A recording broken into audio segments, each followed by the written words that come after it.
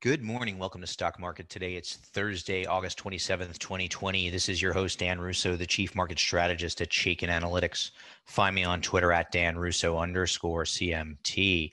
Stock Market Today brought to you today and every day by Chaikin Analytics. Head over to ChaikinAnalytics.com/today, where you can sign up for a free email to follow along with a lot of the content that I get from this show, as well as get daily stock ideas to consider, and that hits your inbox every trading day before the market opens. So U.S. equities finished mostly higher on Wednesday, near the best levels of the day as the SPY and the Q's logged record closes.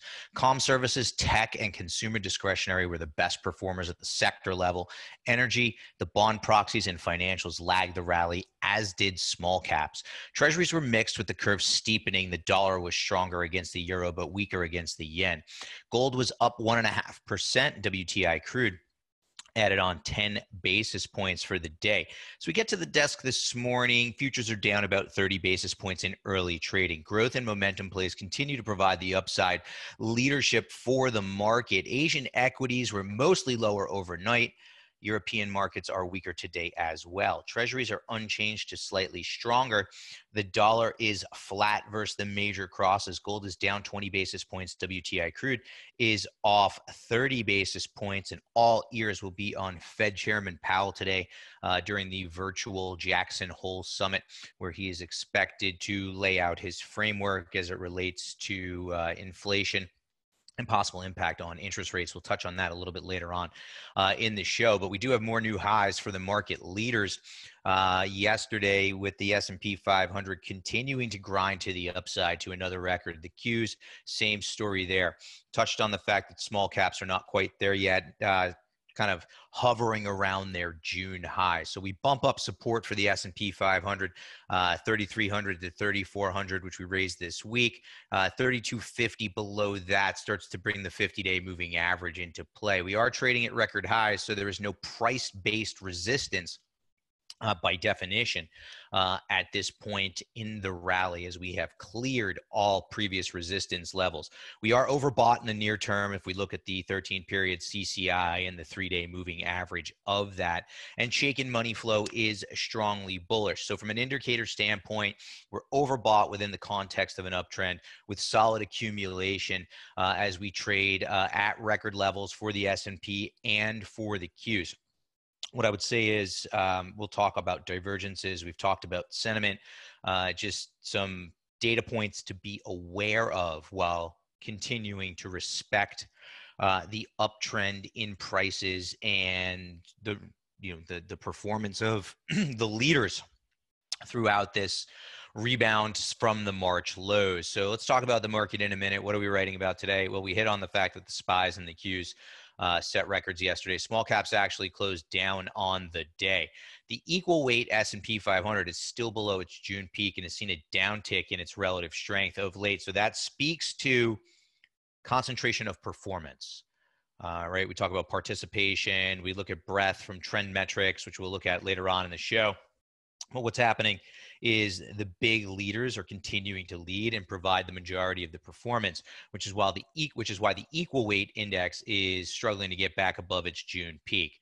We're wondering what Chairman Powell will have to say and its impact on rates today. Breadth metrics continue to diverge with the index, and as I said, futures do point to a lower open here today. And if we dig in on the major indices from a power bar perspective, we can see the Dow added 27 basis points yesterday, 11 to 4 bulls to bears there. So a little bit of a deterioration throughout this week. S&P 500 up 1%, 166 to 64 to the good on the ratio there. Nasdaq, your big outperformer at the index level, up over 2% yesterday, 38 to 5 bulls to bears. As I said, small caps ticked lower. Still a solid power bar ratio, however, 655 to 297 bulls to bears. Bonds down, tick sending yields higher. And at the sector level, comm services were your leadership group, up 3.4% yesterday on the back of monster moves in names like Netflix and Facebook. 10 bulls, 0 bears in the comm services XLC ETF. According to the Chaikin Power Bar, small cap stocks and large cap stocks remain bullish. Major markets across the board are mixed. Now we're going to hit our stock of the day, or stocks of the day. Continuing with this theme of once a week hitting you with what I think is an interesting screen. And the thought process behind today's screen is extended names within this uptrend, right? Qs are overbought, SPY is overbought. So what I want to do is look for some extended names that could potentially provide an opportunity for those who look at them to, number one, maybe take some profits if that's how you manage your portfolio and manage your risk. But another way to think about it is to maybe take advantage of the fact that these names have run. And if you have existing positions and you want to continue to respect the trend, but are mindful of the extended nature, potentially dig in and look at some overwrite strategies, whereas maybe you sell some calls against existing positions. So that's the thought process behind this screen. And if we run through it, I used the Russell 3000 as a starting universe, and I looked for stocks with a rating of neutral or better. So neutral, bullish, or very bullish within our 20 factor model. And then I wanted names that were trading at or near 6-month highs, that were above our upper volatility band, and also overbought, right? So you think about whether you use, if some folks might use Bollinger Bands, we use something similar to a Keltner band, and just kind of highlight the extended nature here, especially when a stock is above the upper band and overbought by our overbought oversold indicator. So you can get a sense for some of the names that meet that criteria, right? Adobe, a big day yesterday. FedEx has had a huge move of late. Synopsys, Tesla, right? So if you own these names and you want to think about maybe trimming some, I think that could make some sense if that's how you do it, or if you want to continue to hold the names, but think that there could be some potential for near-term consolidation or even pullbacks. You could potentially protect yourself and generate some income by writing call options against these positions. So take a look at this screen, especially if you own any of those names. Let's hit our sector tracker now. The movement of the major sectors over the last 5 days continues to point to the type of leadership for which we have been bullish. Comm services, big day yesterday, bumps it to the top of the list. Technology, also a good day yesterday, remains in the number 2 spot. And discretionary is strong group. So these are your offensive, like, get aggressive type areas of the market that have been leading. Again, somewhat extended in the near term. Industrials, materials, REITs, and FINs are middle of the road. Remember, industrials and materials are the two cyclical sectors of the market that we are more bullish on, as opposed to, say, the financials and energy. Staples, defensive group, lagging. Healthcare, we've talked about the deterioration in relative strength in the healthcare sector for the past weeks / maybe even over a month now. Utilities, the bond proxies are under pressure as rates move higher. Also some thoughts potentially of dividend cuts, thoughts in the marketplace. It's not the call that I'm making, but realistically, rates have ticked higher of late. So, and today could be a big day with Fed Chairman Powell speaking. And then there's energy at the bottom of the list, a group for which we just have not been able to find any love at all. Our industry in focus, aerospace and defense, has been a laggard over the past 6 months, underperforming the S&P 500 by nearly 22%. Power bar ratio, which looks at future potential, is weak. 7 bears for 6 bulls, and it's currently ranked towards the bottom, number 18 of 21 subsectors. So some of the names there that we want to avoid, maybe even look for opportunities on the bearish side of the portfolio. Axon Enterprises, AAXN, Hexcel, HXL, and Spirit Aerosystems, SPR, all have very bearish or bearish Chaikin power gauge ratings. And if we look at the fund, it kind of lines up with the rating for the fund. Bearish ETF rating for XAR. There's that ratio skewed towards the bears. Now, the trend is strong because we're above the trend line, but look at the underperformance. This group's been lagging the market since pretty much the October timeframe, so nearly a year of underperformance for the aerospace and defense group, and it's actually picking up some steam to the downside of late. Essentially, what we're seeing here is sideways action as the S&P goes higher, leading to a further deterioration in the relative strength for XAR. So not a group on which we can get overly excited or even remotely excited, really. So something to keep in mind as you're looking for ideas and doing your work in the marketplace. Let's take a look at what's trending now. Yesterday's S&P 500 movers and shakers. Salesforce.com's earnings set off a flurry of upside in the software space, up 26%. Monster move yesterday for Salesforce. Netflix up on some comments in a Roku note out of Citi. Adobe, software name, traded at a 52-week high. Facebook, 52-week high, up 8% yesterday, and ServiceNow, NOW, up 6.5% to a 52-week high.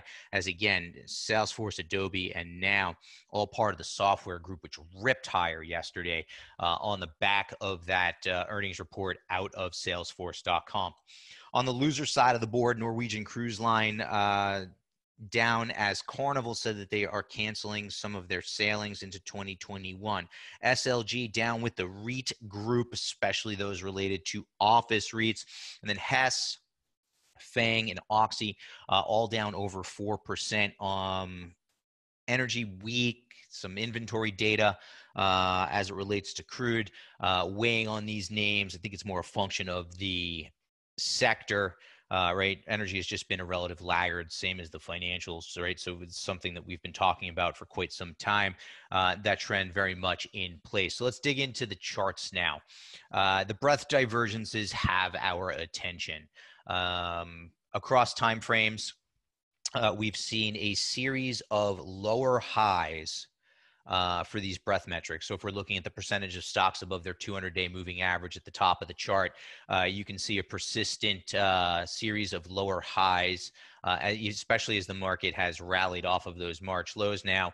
Right, we're seeing some lower highs as the index moves higher. Same goes for the percentage of stocks above their 50-day moving average. Series of lower highs since topping out here in the late May, early June timeframe.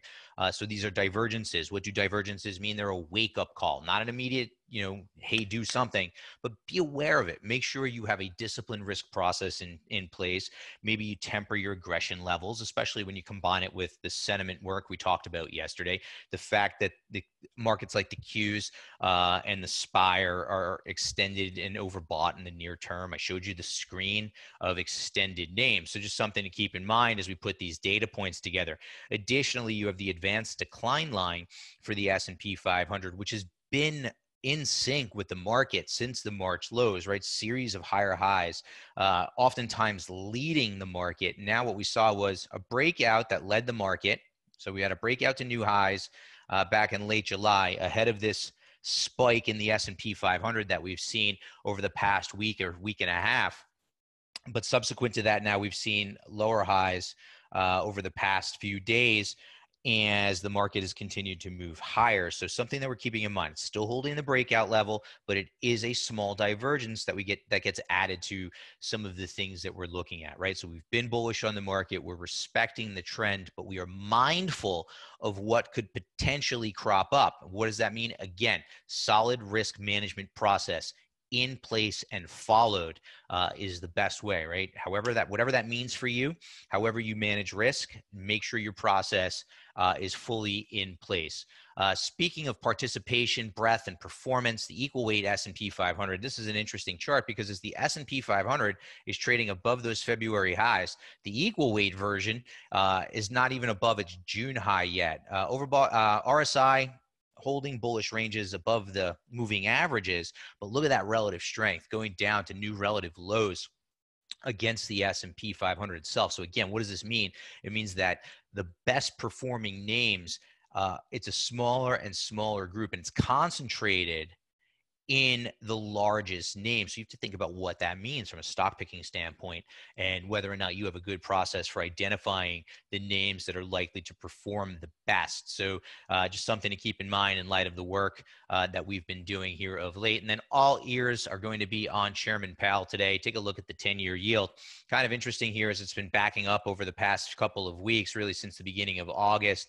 Positive divergence here at the lows from the RSI. So we want to pay attention to rates and what that could mean for different sectors of the market.